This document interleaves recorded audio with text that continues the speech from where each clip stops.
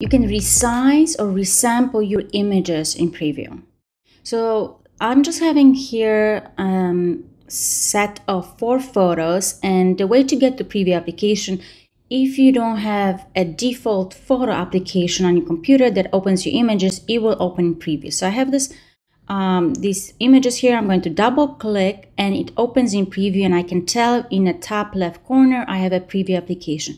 Whenever you're working with images, you have this markup tool. If you click on that in the top right corner, you will get to all these shortcuts and all these things that you can use on your images. So I have an image here, and let's go and find out how big it is. So it's 4.5 megabytes, which, it's not too large, but for some places you might not be able to use this image. Like for example, for YouTube thumbnails, you have to have 2 megabytes. So I would have to try to resize it, and I can do it very easy in preview. If I just go to Tools, Adjust Size, here I can either specify a custom size that is already by default, or put it in myself. Now, let's just discuss the fact that we're saying resize, but we really mean resample. When we say resize, it's really the size of the image, because what happens if I uncheck this resample right there, you can see that it's showing only inches, meaning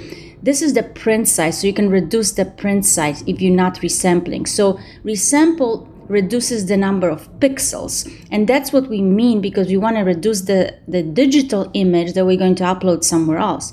But let's not be technical here. People say resize and they mean resample many times, so I'm going to use the word resize. So I'm going to try to resize the pixels. I can either pick one of these options. Okay, let me just see what I have right now for pixels. So you can change the dimensions right here, what kind of information you're getting. Pixels 1920. So I can reduce it, like 1280. Now, because I have the scale proportionally checked there, it's not going to give me the fit into 1280, because the height, it's still going to be proportional, so which I want. I don't want the image to be skewed or changed. So now here below, it tells me that it was 4.5 megabytes, and now it's going to be 2.1 with these changes.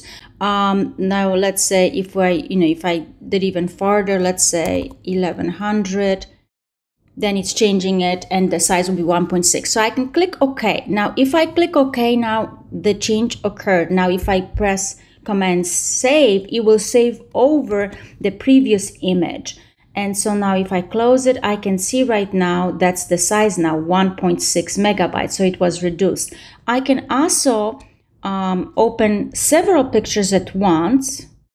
Okay, all at once. So now I can have many photos here on the left.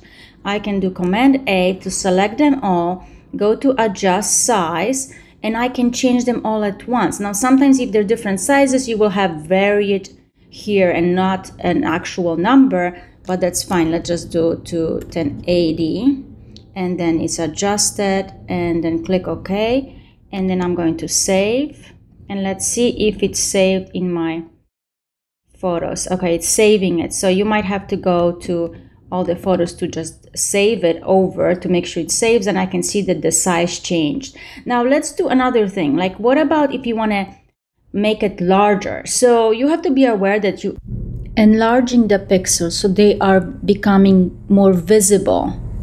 It may become blurry, the image, but let's try it. So let's do some image with faces. So like this image, let's reduce it. We're going to reduce it to like farther. Let's do it very small, 320 on the longest side, and close it. So now I can see that it's very tiny. If I open this image, it's very small, but let's say if I want to make it larger for whatever need I have, if I'm going to try to make it bigger now, it will not be great quality. And I can see right now, you can see how blurry it is. So for certain things, you might have to be aware. Maybe if you just want to increase it slightly, it won't make a difference. But if you're trying to make a, 1280 pixels now from 320, that's going to look like this. So be aware of that. But that's one cool thing you can do very quickly in preview. Thanks so much for watching.